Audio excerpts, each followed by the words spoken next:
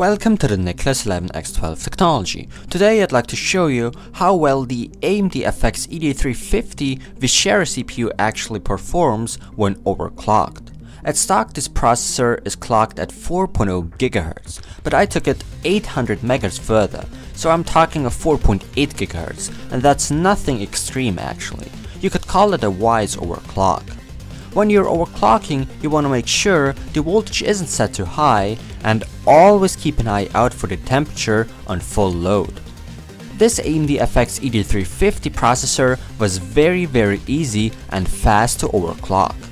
As you can see here in CPU-Z, I left cooling quite enabled in the BIOS. That way the processor doesn't consume as much power on idle, and that's done by lowering the clock speed automatically. On full load, the frequency of course goes all the way up to 4.8 GHz. The FX-8350 has a fully unlocked multiplier, and that's all I did basically to overclock the CPU. Just increase the multiplier and then the voltage. Most of the time on 100% load, the core voltage is at 1.464 volts. As for the motherboard, I'm using the Asus Sabertooth 990FX R2.0 board with the latest BIOS version at the time of this video. For the memory, I got 8GB of DDR3 1866 MHz RAM installed. Before we move on to the benchmark results, I'd like to apologize for not including the stock versus overclock comparisons and lots of game charts. I simply ran out of time. I'm sorry. Here are the benchmarks.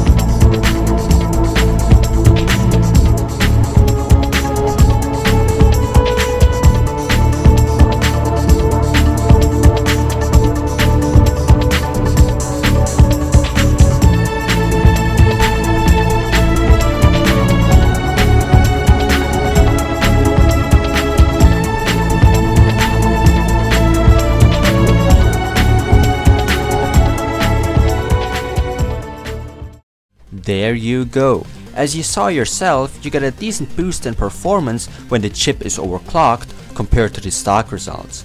The overclocked FX-8350 definitely beats the Intel Core i5-3570K, but these are no news since the 8350 at stock speeds pretty much beats the i5 anyways.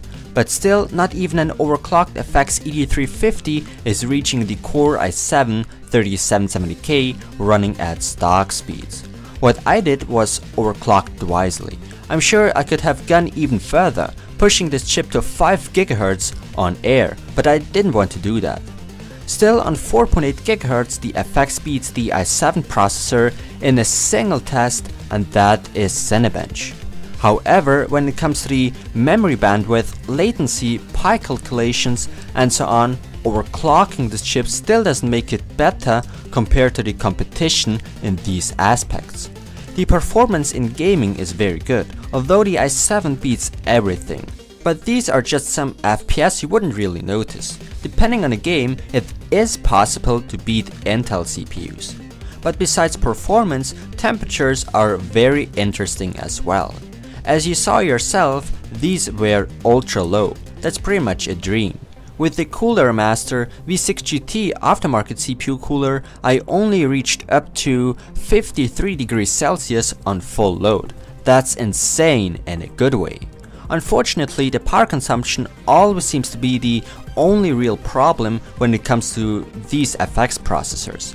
When overclocked to 4.8 GHz, this CPU consumes roughly 33% more power than on stock speeds. In another way, the 4.8 GHz overclock draws 126% more power than the Intel Core i7-3770K, which offers more performance. Now, if it's worth it to go with an overclocked FX-8350 over an i5 in terms of power consumption is your choice. All I can say is you get roughly 17% more performance when overclocking the CPU. The power consumption, however, increases by 33%. So AMD's Vishera processors are more efficient than the previous Bulldozer FX processors, but the power consumption still can be considered as fairly high. In the end, it's really your choice, but I really hope my video could help you with that choice. Thanks for watching, don't forget to subscribe, and visit nicholas11x12techx.com to see videos there earlier than on YouTube.